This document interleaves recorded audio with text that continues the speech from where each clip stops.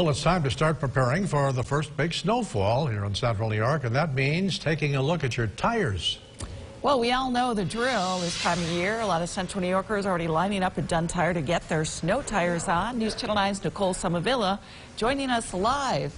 Nicole, that's got to be a really busy place tonight. Yes, Rod and Christy, it certainly is pretty busy. Just to give you a little bit of an idea, it's past 6 o'clock, and 6 is actually when Dunn Tire closes. They're still going. There's still a handful of people who are waiting to get their cars with those snow tires on tonight. And, of course, they're just going to keep on rolling through, and a lot of people coming in. Like you said, we all know the drill. Now, here's exactly what you want to be looking for when it comes to picking out your snow tires. There's a lot to choose from, and any snow tire is going to be better than those all-season snow tires.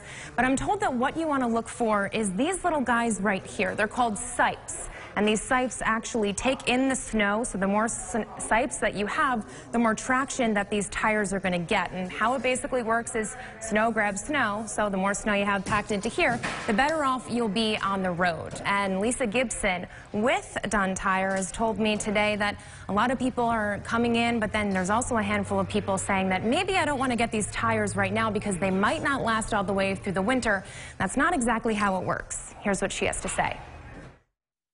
A lot of people worry that if they put their snow tires on too early, it's not actually snowing, they might wear them down more quickly. It's more of a temperature thing rather than a snow thing. As long as the temperature is 50 degrees or below consistently, which is where we're at right now, it's fine to put your snow tires on right now. It's more the 70, 80 degree temperatures that you really have to worry about. And we're past those 70, 80 degree temperatures for sure. So right now dealing with a lot of rain, but soon it's going to be snow. So you want to get these puppies on your car sooner rather than later. And if you are going to head to Dunn Tire or somewhere else, you might want to make an appointment.